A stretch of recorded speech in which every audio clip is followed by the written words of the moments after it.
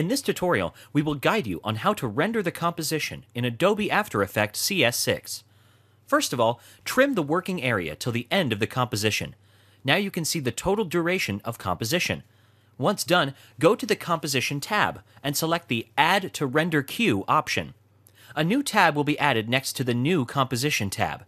In order to have the best compatible formats, click at the Best Settings option next to the Render Settings menu. Once the Render Settings window appears, set the quality to Best, resolution to Full, and disk cache to Read. Select On for checked layers from the Frame Blending menu and leave the rest of the options as they are. With that done, click on OK. Move to the Output module and click on Lossless next to it.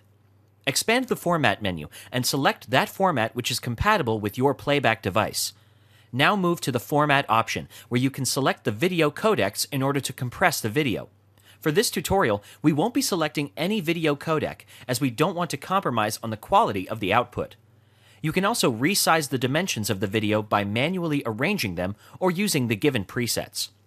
The Crop option can help you remove unwanted area from the frame, while the Audio Output Settings gives you the opportunity to customize its frequency. Move to the Color Management tab and tick on the checkbox titled Preserve RGB.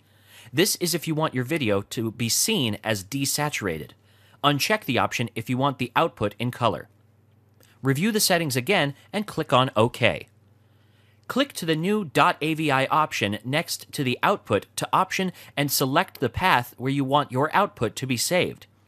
Select the errors only from the Logs menu. This will give you an idea the rendering was unsuccessful. Tick on the checkbox next to the New Comp option from the Render Queue tab and click on the Render button towards the right side of the screen. You can see now that the composition is being rendered.